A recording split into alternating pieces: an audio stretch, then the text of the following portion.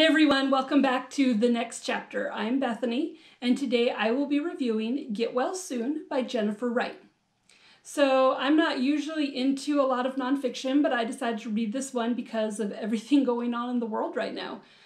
Get Well Soon covers different plagues and diseases throughout history and the people who fought them. So pretty much anything you might want to know about diseases like typhoid, cholera, leprosy, syphilis, smallpox, and many more, it's right there at your fingertips if that's what interests you.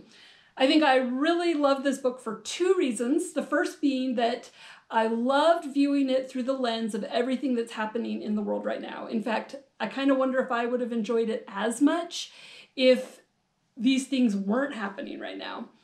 This book was actually published 4 years ago, and the author definitely has some comments on what went right and what went wrong. And I would love to hear her opinion about current times. And I'm curious to know what history will have to say about 2020. The second thing that I loved was that the material was presented in an informative yet sassy and fun way. The author had no problem inserting her own commentary and snark into the subject matter. And it definitely makes hearing about diseases where your skin rots off or millions of people die a lot more palatable to read about. So you've been warned. I also found it fascinating how many plagues and diseases were the key to the expansion or the fall of entire empires. So overall, I'd say this book definitely succeeded in making me grateful for modern technology and medicine.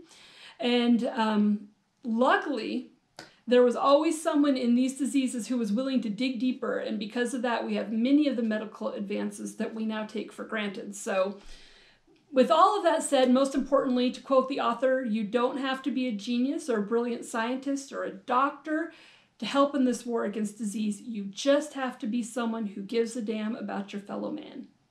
So if you enjoyed this book, then I also think you would enjoy Stiff by Mary Roach, or The Immortal Life of Henrietta Lacks by Rebecca Skloot. So go ahead and give this one a try, and then leave me a comment letting me know what you think, or maybe telling me what you love about modern medicine. And then don't forget to subscribe, and that way you'll never miss what happens in the next chapter. Thanks for watching.